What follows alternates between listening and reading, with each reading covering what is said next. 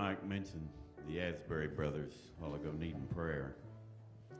And I just think it's fitting to say what a blessing they were to me several years ago. Our old bus was sick and God didn't heal it, but the Asbury brothers were the doctors that treated it. If you have a big vehicle like that, anything you do to a car for the same thing on a bus, you can add about 2 more zeros onto the number. But they were a real blessing to me. And you know what? When people like that need prayer, we need to return the favor and pray for them and give honor where honor is due. And that's just what I'm doing. Page 337. 'Tis so sweet to trust in Jesus, just to take him at his word, just to rest upon his promise, just to know thus saith the Lord. Jesus, Jesus, how I trust him, how I've proved him o'er and o'er. Jesus, Jesus, precious Jesus, oh, for grace to trust him more. How sweet it is to trust in Jesus. Oh, how sweet to trust in Jesus, just to trust his cleansing blood, just to simple faith to plunge in 'neath the healing cleansing flood. Jesus, Jesus, how I trust him, how I proved him o'er and o'er. Jesus, Jesus, precious Jesus, oh, for grace to trust him more. Yes, 'tis sweet to trust in Jesus, just from sin and self to cease, just from Jesus simply taking life and rest and joy and peace. Jesus, Jesus, how I trust him, how I proved him o'er and o'er. Jesus, Jesus, precious Jesus, oh, for grace to trust him more. I'm so glad I learned to trust thee, precious Jesus, Savior, friend, and I know that thou art with me, will be with me to the end. Jesus, Jesus, how I trust him, I proved him o'er and o'er. Jesus, Jesus, precious Jesus, oh, for grace to trust him more.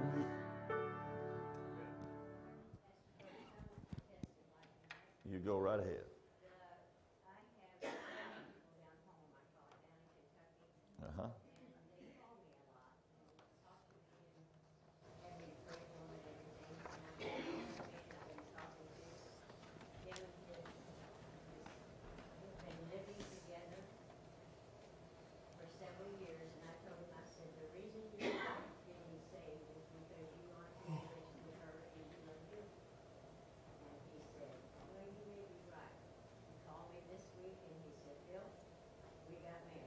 Amen. Amen. That's right. Thank the Lord. Thank the Lord. Go right ahead, huh?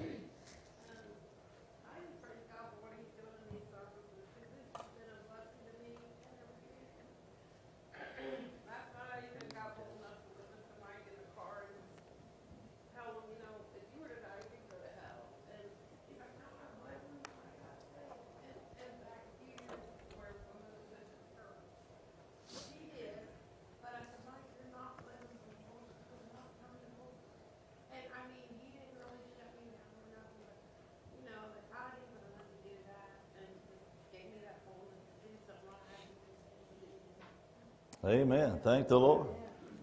Good. That's good.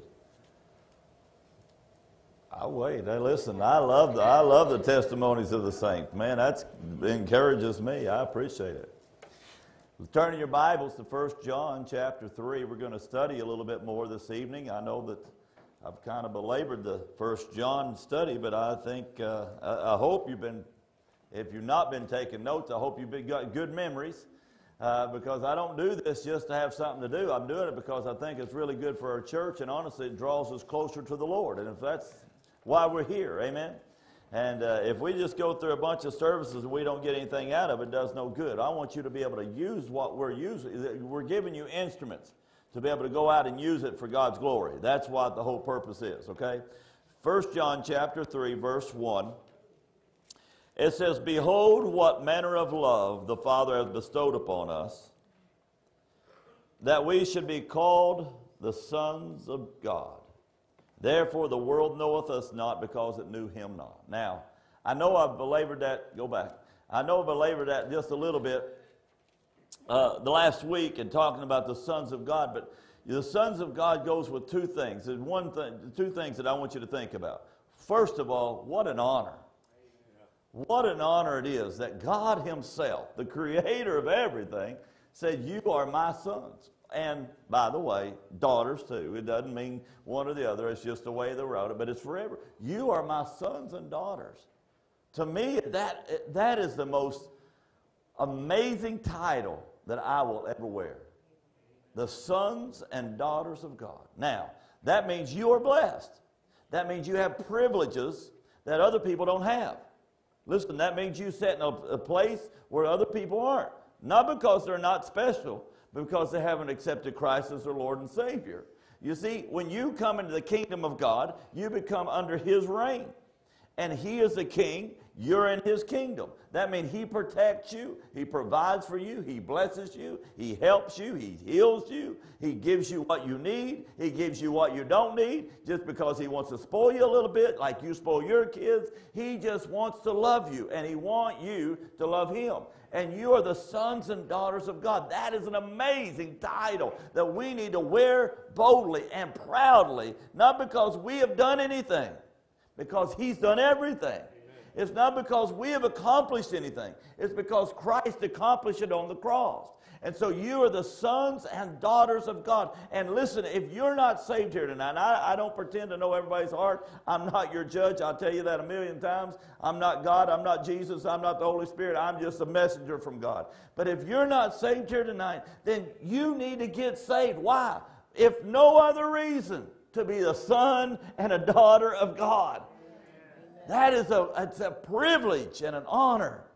And as I use my daughter, Natalie, she's been boiling over. I mean, she has just been bubbling over all the time. She wants to get more involved in church because she got right with God, and she's excited about the things of God. Listen, when you really become a son and a daughter of God and you understand what you just did, let me tell you something. It feels, I did at least, and everybody's a little different. Everybody has a different experience, but I felt like I was floating above the ground almost. It felt so good. The burden had been lifted. I just felt so light. I just had a worry in the world. Oh, I had all kinds of troubles, but it didn't bother me, because I had a God that I knew was going to take care of those troubles. It's an amazing place. But not only do we have the privileges and the honors and all the things and the blessings of God, but also on the flip side of that, because you have a son and a daughter of God, means you have a great accountability and responsibility, because you now are a son and daughter of God. And so as a son or a daughter of God, you should be following in the footsteps as his son, Jesus Christ, which means we're Christians, right? That's what Christian means. It means Christ-like. So as Christ-like people, we ought to be following his footsteps. What was Jesus' main focus when he was here on earth? Was it to get rich? If he did, he was a failure. I mean, honestly, he had to use a borrowed tomb to be buried in. He wore sandals, but the Bible tells us his sandals never wore out. You know, he wore robes, but that doesn't tell us he had a whole wardrobe of robes. He just said he wore robes. He was covered and modest. But what his main focus was not houses or lands or riches or even his own health. Or his main focus was to reach the souls of men and women all over the world.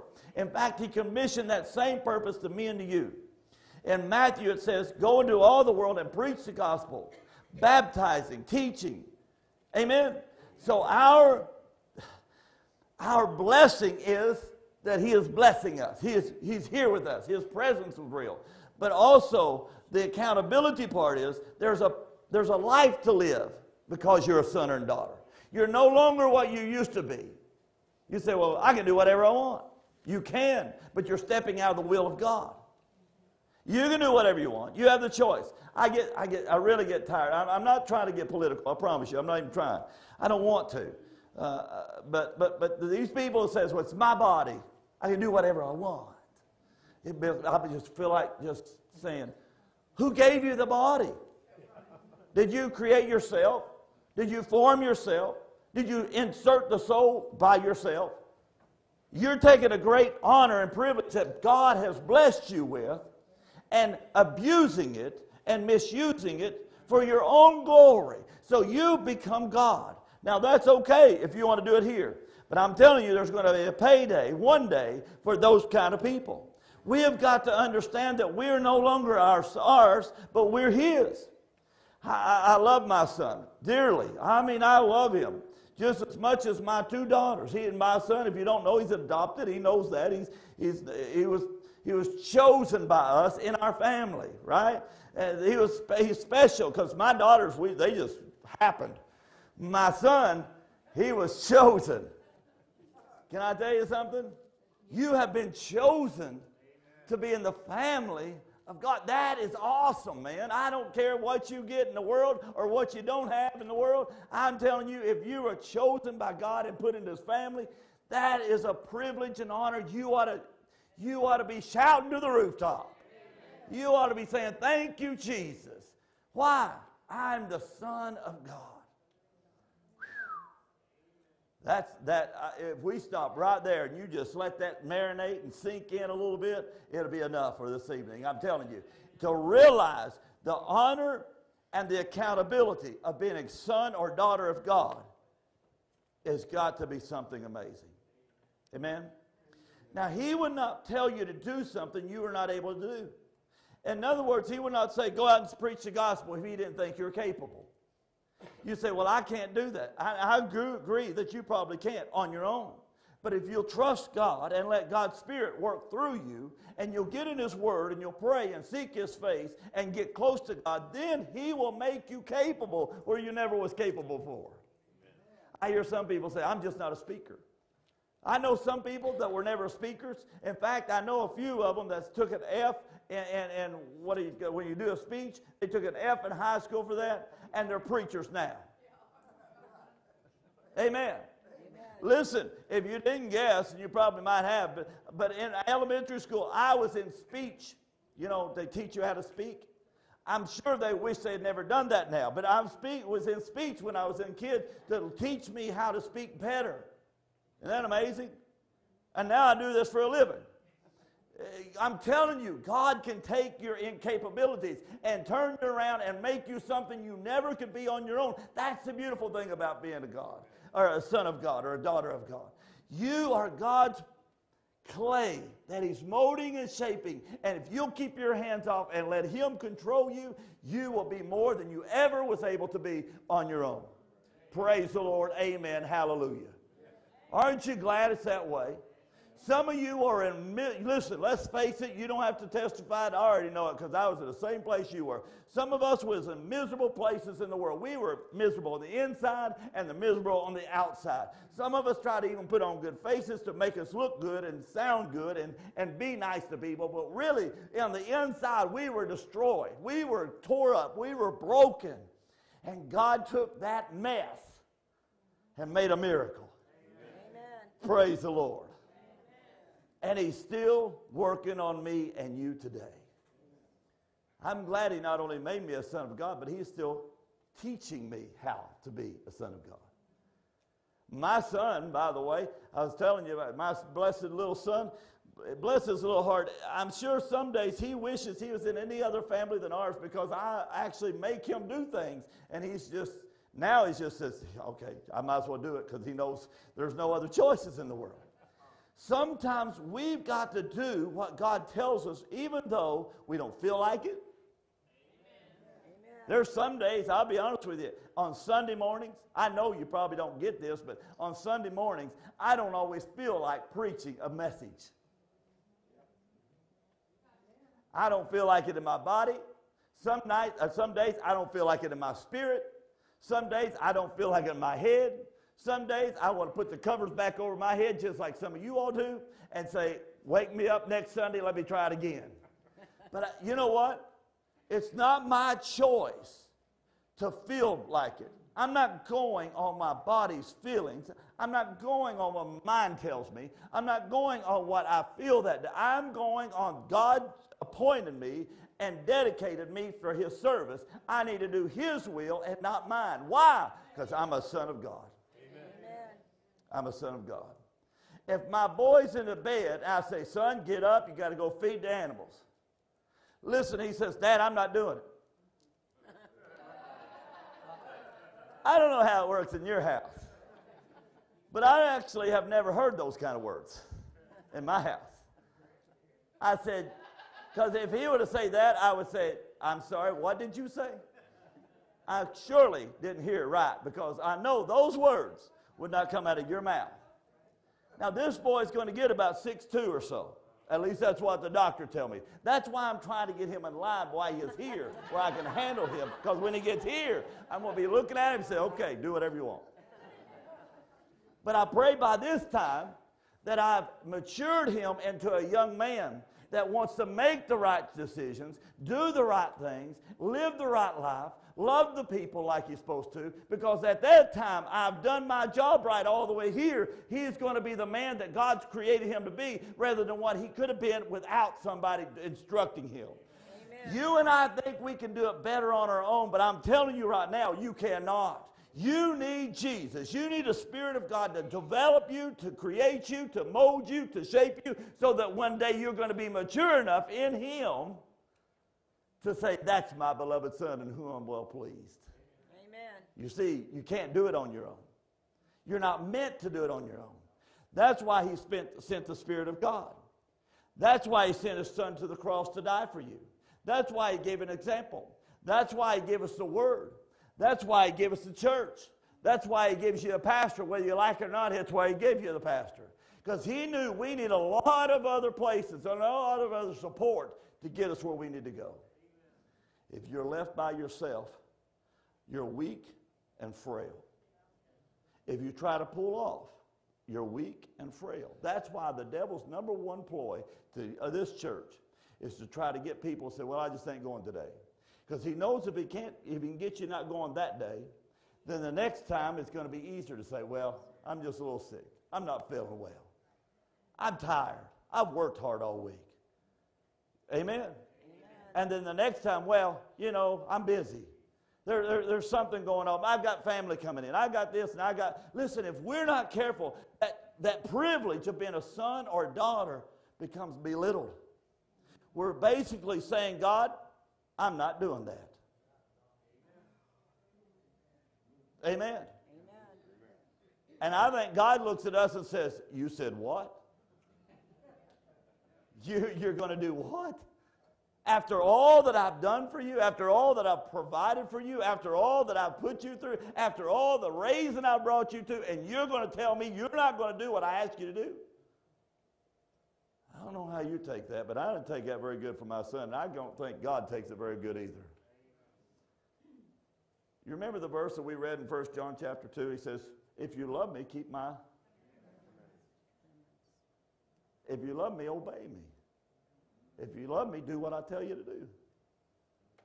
That's why it's important, folks, to just get in the church and in the Word. That's why we've got to stick together in this thing. We've got to trust the Lord.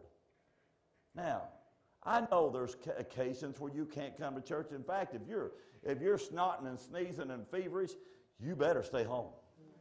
Because if you don't stay home, I'm sending you back home. You're not allowed through the doors. Rick, you're on notice. Don't let nobody through. It's snotting, sneezing, and got a fever. You close the door and lock it if you have to. Because we don't want you here if you're snotting, sneezing, and feverish. Because we've already had enough. We don't need no more, right? So now I'm just being facetious, but that means there are certain occasions where you're not supposed to be here. You need to be at home in a bed or the doctor's office or the hospital or somewhere, not here. But that's not most of the time. Most of the time, when it's Sunday morning, Sunday night, Wednesday night, I know there's a lot of churches just do Sunday mornings now.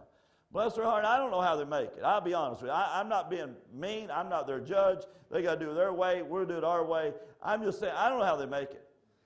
When I missed a Wednesday night service for whatever reason, I miss you guys, first of all, and I miss the fellowship, and I miss the power of God that's moving in our services. I want to be here. You ain't have to make me be here. I want to be here. Why? I'm the son of a God, and I want to do what he tells me. And he says, forsake not the assembling of yourselves together, so much more as you see the day approaching. That's the word. Amen. I don't know about you, but when Jesus was in the desert and he was sitting there being tempted by the devil, kept using the word over and over and over.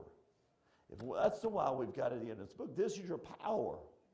This is your power. So behold what manner of love the Father hath bestowed upon us, that we should be called the sons of God. Therefore, listen to this word, therefore the world knoweth us not, because it knew him not. Don't be amazed that the world don't understand you.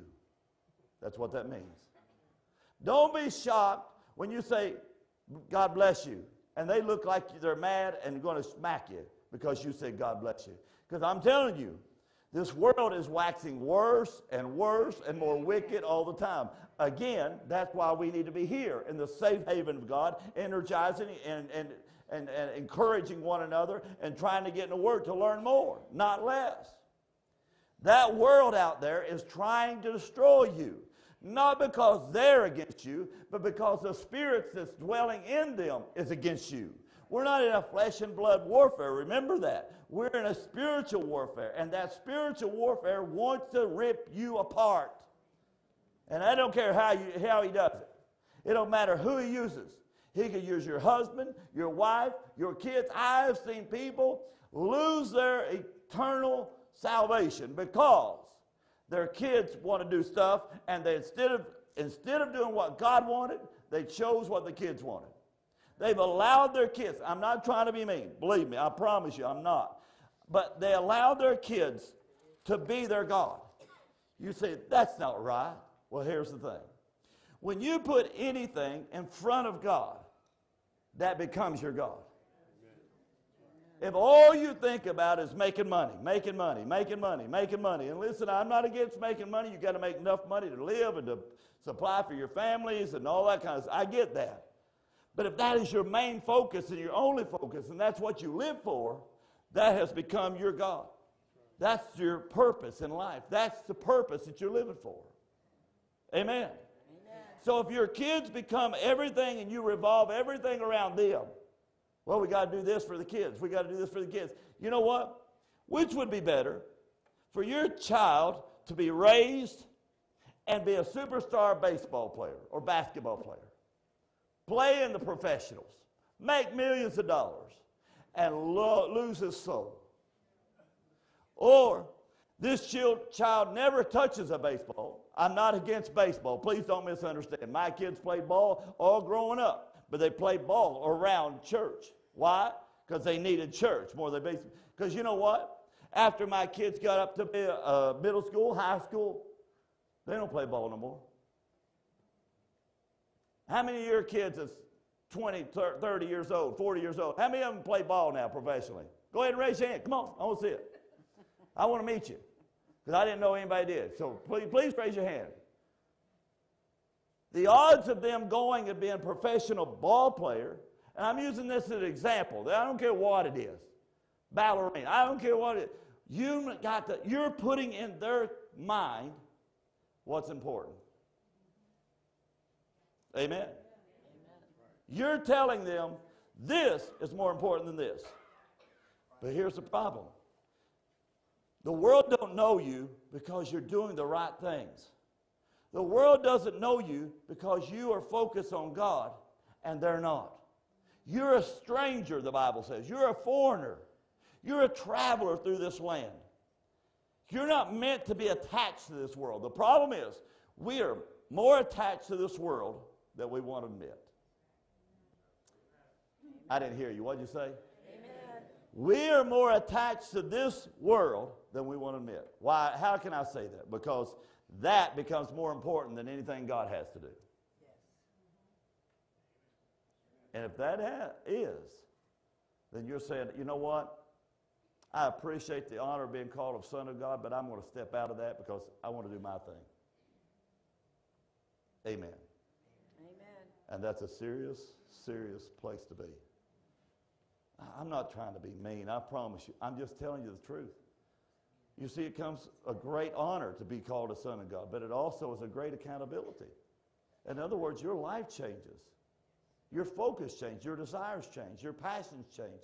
Who you are changes. You are a new person. You're saying, when I'm a Christian, I dedicate my heart, soul, mind, and strength to God. Well, I will do that, Pastor. I want to do that. That's what I'm doing. Okay. Well, great. I'll see you Wednesday night. Well, you know, I'm a little busy on Wednesdays now. Well, okay, how about Sunday? Well, Sunday, you know, I'll try to be there. There's a lot going on in my world. I mean, I'm a busy person, you know. I got a big position, and I got, you know, I'm just really tired about Sunday. Oh, okay. How about Sunday night? Was Sunday night, you rested up by Sunday morning? How about Sunday nights? Well, I don't know about Sunday night now. You know, Sunday night we're kind of getting ready for Monday, and Monday's a work day, and it's hard for me to get up on. But I love Jesus. Don't forget, I love Jesus. He's first in my life. He's the first thing in my life. Don't you think second, Pastor, he's the first thing in my life. Oh, okay, I got you. And listen, as a pastor that loves you, and I'm going to be praying for you, but I don't believe you.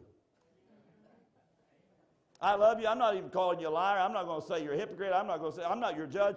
You remember that? I said that in the beginning. I'm going to say it again. I'm not your judge. But I just tell you right now, I don't believe it. You see, there's a thing called put your money where your mouth is. In other words, what you say ought to be how you live. And if you don't do what you say, then it's called a lie. But what do they call those people? Hypocrites. Now, how many of you like to be called hypocrite? Go ahead and raise your hand real quick. Exactly. So here's what I'm asking you to do. Your neighbor, if I was to ask them, is your neighbor a Christian? And the neighbor is you, by the way. Is your neighbor a Christian? They ought to be saying, absolutely. Man, they're all the time loving people. They're sharing their life with people. They're investing themselves in people. I see them go out on Sunday mornings to church, Sunday nights, Wednesday nights. I see them all the time at church. They've invited me to church all this time. Amen? That would be a good testimony, wouldn't you think? That would say, hey, I done good on that one. I passed that test. But if I ask the neighbor, hey, are they Christians? Well, I'm not sure. And I see them. I see the kids playing in the backyard on Sunday morning. They've asked me to go play bingo several times. On Wednesday night, by the way, when church is going on. You know what I mean? We ought to have a testimony. We ought to have a testimony, because if we don't have a testimony for the world, what are we? What good are we? The Bible says salt without its flavor or savor or the usefulness of it, it becomes waste. In fact, it's worse than waste because it causes death. Have you ever thrown salt on the ground, a bunch of salt in one place? The grass don't even grow. Weeds don't even grow because it's too salty. Let me tell you something. I never intended to get in all this, but I don't know why I'm got on this, but I'm here. So I'm telling you right now, as a church of the living God, as sons and daughters of God, we ought to be strange to this world. Because when they're mad, we ought to be happy. When they're aggravated, we ought to be encouraging. When they're sad, you ought to be uplifting. Why is that? Because that's what Jesus did. And you should be following his footsteps. Well, I didn't sign up for all that. Then you better come back and get another dose. Because you got the wrong signer-upper. Amen? You got the wrong, you and I, we have got to be truth. We have got to be life. We have got to be light. We have got to be the salt. We cannot play games with this amazing gift that God has given us called salvation. If we do, we're no different than any other religious folks that going down the road said, I'm okay, when they cuss and rant and rave and act like the world, and there's no difference between them and the world. This Bible says they ought to say, who are you? Why are you different? You ought to be in shambles right now. You ought to be sad right now. You ought to be crying right now. You ought to quit your job right now. That person treated you bad. Why are you still smiling? Amen? They ought to be saying, I don't understand you. And then you got a great opening, a wide open door. Say, well, let me tell you about Jesus. Because before, I would have tore his head off and never blinked an eye. Now, I'm praying that he gets saved. Golly, man, that's amazing. Isn't that something? Just imagine if the world acted and walked and talked like that. Imagine if the church would live that every day. You wouldn't have to make people come to church with you. They'd be saying, hey, I don't know what's going on in your life, but I want a little dose of that one right there. Amen. Can I ask you something? You don't answer me, please. Don't answer me. Do you want to look good to lie to me or tell me the truth? Don't help me a bit. You just talk to God right now. I'm going to ask you a question. Are you a son or daughter of God? Are you saying, I'm saved? If you are, there's a great privileges and honors and blessings behind that.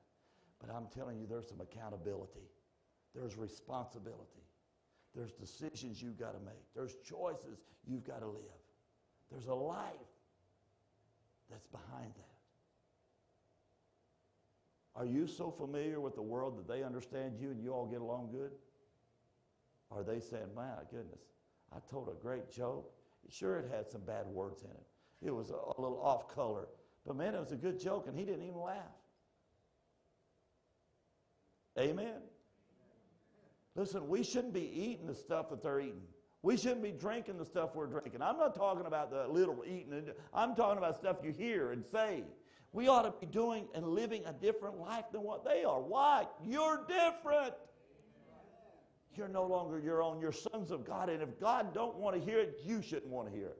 If God ain't going to say it, you shouldn't be saying it. If God's going to do it, you ought to be doing it. If Jesus done it, you better be doing it. Amen? Amen. Welcome to 1 John chapter 3. Verse 2, Beloved, now are we the sons of God, and it doth not yet appear what we shall be, but we know that when we shall appear, we shall be like him, for we shall see him as he is. In other words, he's saying that we really don't know what we're going to be. Even here, John's saying we don't know what we're going to look like and be like, but whatever we are, it's going to be like Jesus. Amen? That's really what he said. He said, I don't know what we're going to look like when we're on the other side, but whatever we are going to be, it's going to be like Jesus. Now, if you remember when Jesus met with Moses and somebody, my mind went blank. Elijah, thank you. Moses and Elijah met him on Mount Transfiguration. They recognized it was Moses and Elijah, so they recognized him.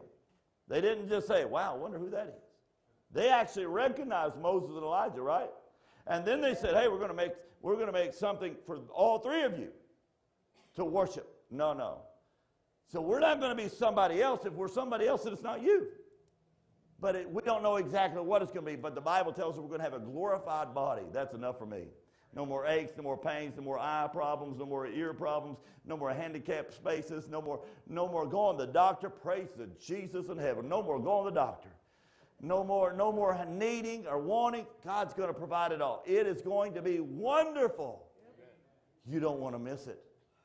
Amen. That's part of the blessings and the privilege of being a son of God. Go ahead next. Or not. And every man that hath this hope in him purifieth himself, even as he is pure. This is exactly what I'm telling you about. If you believe in Jesus, and you have the hope of Jesus in your life, in other words, you've received Jesus, the sacrifice that he made, You said, I receive that. I'm taking that and I'm accepting that. Praise God, I'm the Son of God. Then, verse 3 is for you. And every man that hath this hope in him, what hope? That you're going to be going to heaven one day, going to have that glorified body, that you're a son of God. He says, then you're going to what? Purify himself. Now, I don't know if you know what that means. I'm sure you do. But we have what we call a purifier at our house for the water, because we have well water, which is really good water, but it needs to be purified, because you know what's in the water, in the well? Even though it's a good well, it's got rocks and dirt and who knows what else that I don't want to know about. It's all in there, swimming around. Critters, whatever you got, it's there, right? And some we don't know. But that purifier takes all the impurities out, so that when I turn the faucet on, put it in a glass, it looks like nothing swimming around. It looks like water. It's clear. It's beautiful. It's healthy. It's good. So what he's saying is, you and I ought to purify. We ought to strain our life. David said it this way, Lord, search me. Try me. And if there's any wicked way in me, show me so that I can get it out of me. Because I want to be more like you and less like what I am. Amen? Amen? That ought to be a daily life. The New Testament tells us this way. He says, I die out daily. Die out daily? You mean you shoot yourself every day? It'd be kind of hard to do, wouldn't it? No. He means he's dying out to himself daily so that he can live for Christ in a better way. You and I have got to learn to purify our hearts, our minds, our spirits. And as I've told you 1,000 times, but I'll tell you one more time, this will be 1,001 now, if anybody's keeping track. But I'll tell you 1,001 times, here's the thing. When you put junk in, junk comes out. I don't care how great you are, how restrained you are, how good you are, how powerful, how disciplined you are. I'm telling you, if you keep feeding junk in your head and in your ears and in your spirit, eventually that junk builds up to the point where it's going to come out. And then people say, oh, I slipped. No. You slipped a long time ago when you started putting that junk in your head. If you just put blessings in you, and you put encouragement, and you put uplifting music, and you put God in you, I'm telling you, when you get mad, guess what comes out? What's already in there? You know what's in there? God, His Spirit, His love. Take a hammer, bust your fingers. Blessed be the Lord of the... Listen, we ain't going to be shouting some kind of obscenity. We're going to be saying, thank the Lord, I've got a thumb, but boy, it hurts right now. Amen. Man, I've hit my thumb by putting them big 16 nails in sometimes, you know, and you're going to whap it as hard as I try to get in there too, because I'm a man, and I'm going to get in there 2 times instead of 3, and so I whop that thing instead of the wrong nails gets hit, and I'm telling you, I have had it happen. Blood squirts out the end of my finger. I knew you all wanted to know that. That's why I shared it with you. At that point in time, I'm telling you, what you find out is who you are. You see, you don't really know who you are when everything's going well. You know who you are when things are not going so good. You're not finding out how you are right here in church because everybody around you is churchy. We all love each other, at least face to face. We're patting each other out. Oh, I'll just bless you. Of course, we don't know what we say behind, but anyway, we'll get to that later. But anyway, we don't know. But listen to me. When we get out there, among friends, it's not churchy. How do you act then? How do you talk then? Amen. You and I have got to purify ourselves. Get everything that's unclean. Get everything that's not godly. The Bible says it this way, and I love this verse, and I use it constantly on my own self, and sometimes when I give advice or I'm counseling somebody, I'll say, listen, because I'll say, Pastor, do you think this is wrong? I say, you know what? First of all, if you have to ask, probably need to leave it alone. Because you're looking for a loophole I'm going to give you. But the Bible verse that I like to use, and particularly those cases is, keep yourself even from the appearance of evil. Now, I want you to understand what that verse means, and I've got to hurry up because I'm out of time. 4 minutes, I got out of time. But here's what that verse means.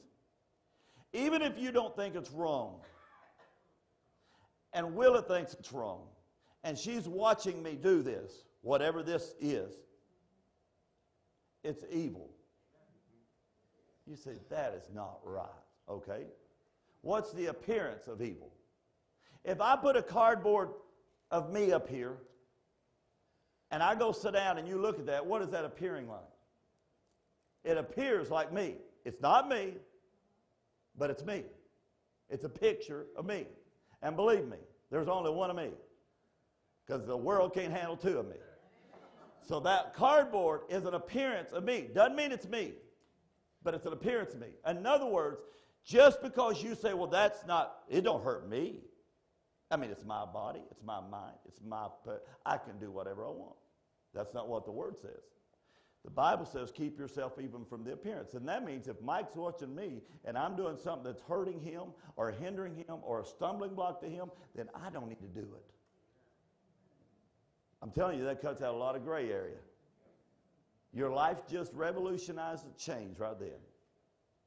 Let me give you one a little closer to home. Let's say in your home, you're sitting there and you and your wife or husband's having a great discussion over who knows what, and you're getting so angry by the word. Your blood pressure's going up, your face is turning red. I'm telling you, you're about looking like a blowfish ready to explode. Because you and her or him are you're at it, and you're mad, and you're aggravated, and you're ready to just absolutely scream. You say, well, I'm being angry and sinning not. Well, bless your heart, let me ask you this. What if your 5-year-old kid's sitting there watching you and how you're acting? What does he think you're appearing like? Now let me switch it a little more. What if he acted like you act? You know what you would do? You would discipline that child because he shouldn't be acting like that. Hello? Amen. Anybody with me? You better be, because I'm telling you the gospel truth right now. What I'm telling you is the Bible. You ought to stay away from anything even appearing evil. You say, that means I can't get mad at my wife? I guarantee you're going to get mad at that woman. I promise you, eventually somebody's going to get mad sometime. It's going to happen. But that Bible verse that says, be angry and sin not, doesn't mean you scream and yell and cut her head off. Amen. You know, most times she's mad at you, it's your fault. Do you know that she is your responsibility to make happy? That you brought her into your relationship. You said, I do, and you are to protect and provide and love her. Amen. You're supposed to cherish her. My wife says it very plainly and very, I think, great. She says, some days I love you, but I don't like you right now. You've heard me say that, and I'm telling you, it's still true. There are some days she loves me, but she don't like me. I tell her this great verse. I said, a wife ought to submit herself to her husband. That's not a good verse to use when you're in an argument.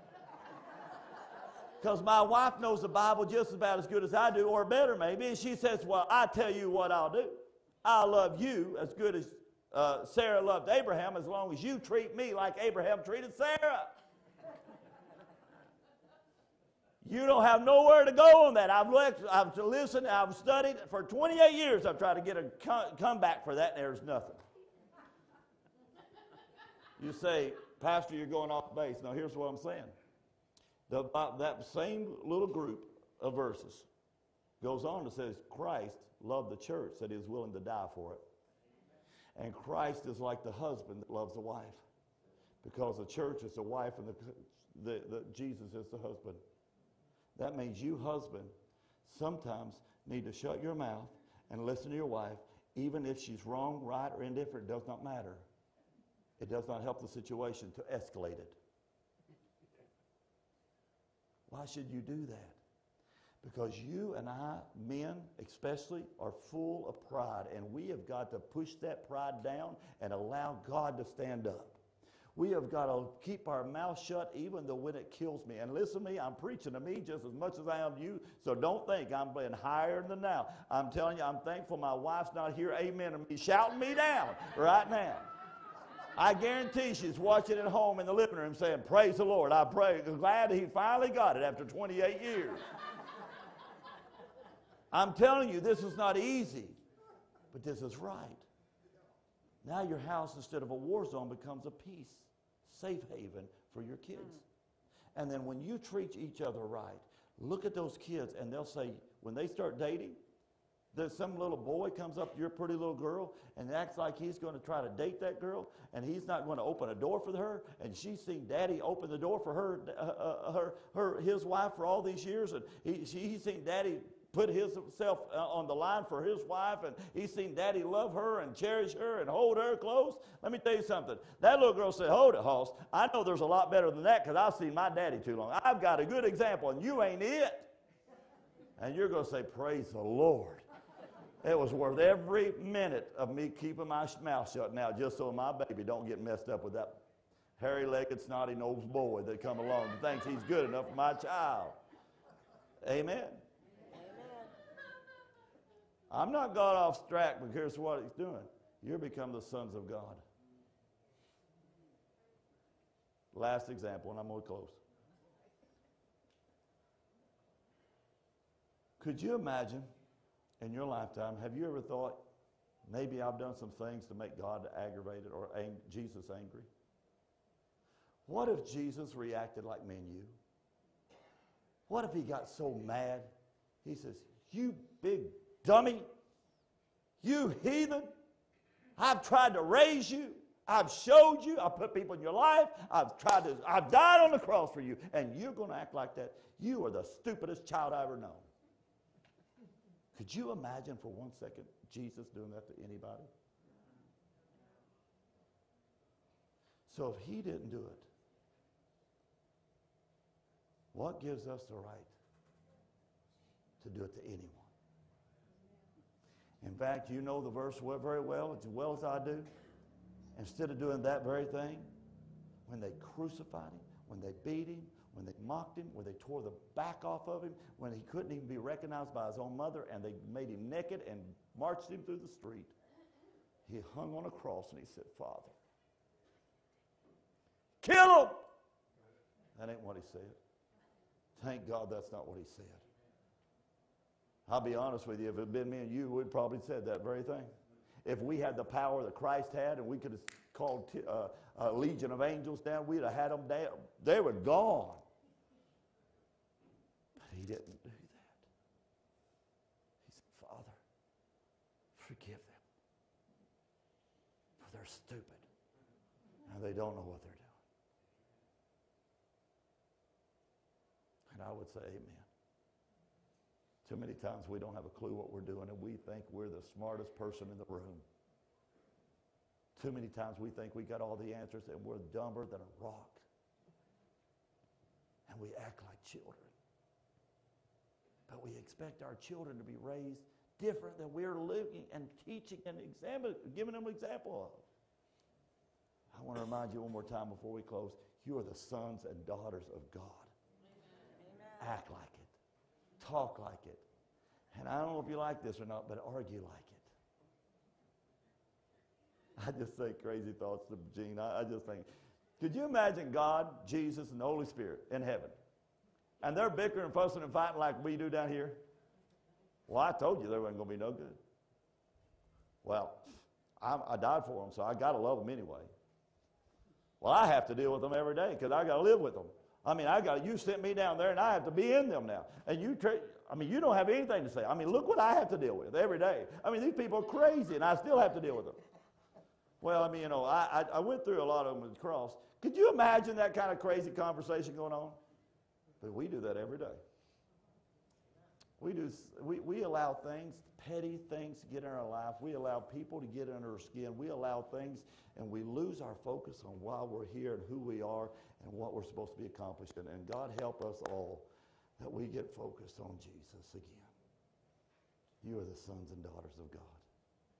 Purify yourself, because there's blessings to be had. And I don't want anything to even give you a chance of missing it. Amen? Amen. I don't know if you got anything out of this. I know I'm going to get a talking to when I get home. Pray for me. Pray for me. But I do believe that honestly, if we'll take some of this and we'll apply it to our lives, to our hearts, we'll allow God to move in us and we'll purify some of this stuff. We'll focus on God and not the world, not the things of this world. I know this sounds basic, but I'm telling you, it'll change us. Souls will be saved. Family will change. Your love will change. Your relationships will change. God will bless. I'm telling you, there's untold millions, trillions, things that we don't even know yet, storehouses of blessings that God's ready to pour out if we get ourselves ready to receive them. I don't know about you, but I want them. And the older I get, the more I want it. The older I get, the more I want Jesus. Help us, Lord. Will you bow your heads? Father in heaven, you are so good to us. We don't know even why, Lord. Sometimes you put up with us. But your grace is surely sufficient. Your love abounds, and Father, we're just thankful that you care about us. God, we have messed up so many times. We've made wrong choices. We've acted like children some days. We've been rebellious. But Lord, you have shown us over and over that you love us and you really will not leave us nor forsake us. Help us tonight, God. This very moment, speak to each, every heart that, God, we might draw closer to you and become more of what you want us to be. We need you, God. Whether we even recognize it, whether we realize it, Lord, we need you now more than ever. And we're asking in the precious name of Jesus that you might speak to our hearts, draw us close to you once again. Teach us, Lord. Mold us and shape us and help us to become what will bring honor and glory to your name. In Jesus' name we pray. Amen. I don't have time to do all the announcements. Please make sure you're here on Sunday morning. Sunday school, 9:30. Church, 10:30. Please be here. We'd love you. Appreciate you. Yes, Bob.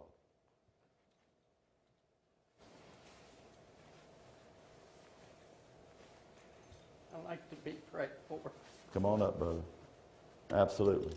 Anybody else who needs prayer, needs to be anointed? We believe in the Bible. James tells us that if we come together, we'll pray and anoint them, that they can be healed. We can believe in that and have faith in that because Christ bore our healing with the stripes that he bore on his back. All right, Brother Gene. We'll sure do that. Come on up and we'll use this as dismissal prayer. I'm going through an EKG tomorrow. All right. And blood test for All surgery right. on Friday. Love you, Brother Gene. My head, I just can't get. All right. Feels like- Brother Gene's got head issues and his headache is having a real problem. And then Bob is going to be having EKG and different things tomorrow. I ask you to be praying for both these, okay? Father, in your word, we have seen countless numbers of times when you have healed the blind and you've caused the lame to be able to walk. And Lord, the lady with the issue of blood was just a touch of your garment, changed forevermore. She was made whole. Father, we know you're able. You said in your word to ask and we shall receive. And we're asking in the name of Jesus to come down in this very moment and touch these dear brethren. We're asking, God, that you would just anoint Brother Gene and touch his head and help him to relieve the pain and the agony. Lord, we're asking that you just completely make him well from the top of his head to the soles of his feet. Let him feel your power manifested in him right this minute. Lord, let him know you, God, that you've touched him, that you've healed him, that you've given him victory over this, that he might be able to function and praise you and give a great testimony, Lord, of how you've done it one more time. We thank you, Father, what you just did. We thank you, Lord. We praise you. We put faith in you. Lord, we're asking that you touch Bob. Lord, he's been having some health issues for some time, and we're asking, God, that you just bless him and help him. Encourage your spirit. Let him know that, God, you have got his back, that you're not going to leave him, that, God, you are going to put your arms of love around him, and, God, he was be made whole in Jesus' name. We rebuke anything and everything that was hinder either one of these brethren. In Jesus' name, we claim healing right now. And we thank you. Amen. God bless each and every one of you. We're so glad to have you this evening. Please, if you would be here Sunday morning bright and early, bring a bunch of folks with you. Let's just praise and worship and ask the Lord to do a great work. Amen? Amen. God bless you all.